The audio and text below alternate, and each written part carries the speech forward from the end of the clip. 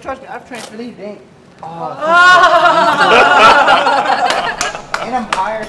And here's another story that has us Kansas proud tonight. A school resource officer in the Random Acts of Kindness program surprised a West High School student with a new wheelchair. SRO Arthur Beasley says Justin Bowman, a West High School senior, was in need of a new wheelchair, but his family could not afford it. So Beasley decided to step in and help by nominating Bowman for the Wichita Police and Fire Foundation's Random Acts of Kindness program. To make it easier for him to not worry about his wheelchair and just worry about school, that I can make this happen. So it's comfortable, feels good, works pretty well.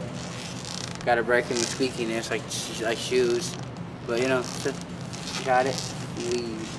Yeah. The Random Acts of Kindness program is supported by donations.